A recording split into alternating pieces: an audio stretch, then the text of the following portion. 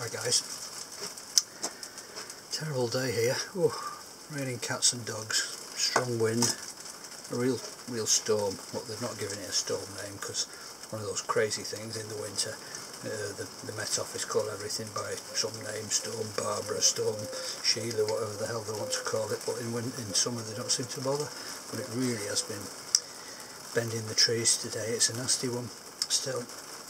It's getting quite late now. I don't know if you can actually see this very well because the light's not too brilliant. It's getting on for, I don't know, about 7 o'clock, something like that in the evening. So I just thought I'd say hello, smoking a little Westminster briar, which is great. And I had 2 tobaccos that were getting thin on the ground. Not much left in the packet, so I've done one of my mysterious mixes tonight, which is Ennerdale mixture, not the flake, Ennerdale mixture, about 75%, and the rest has been made up with finely crumbled Hogarth's Dark Flake. So it's a dark Ennerdale mixture, and it's really good. It's quite strong. It's got the lovely almondy floral essence of the Ennerdale as well. Just right. It's still mainly Ennerdale, so you can tell it's Ennerdale, but it's just got that pepped up power with the Dark Flake, and I'm quite enjoying it. It's lovely.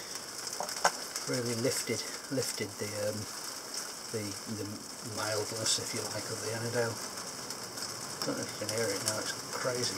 I'll just show you the weather. Rotten night.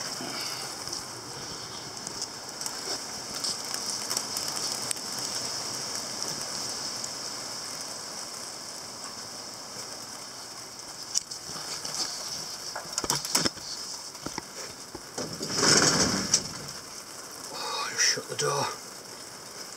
This is one of my greenhouses. I tend to use it for working now, a bit of woodwork and making the old fishing gear, fishing floats, the old vice there.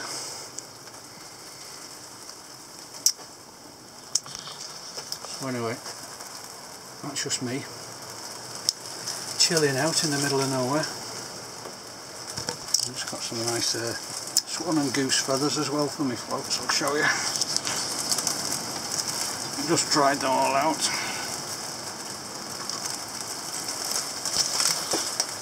Just things that I collect on my travels when I'm walking.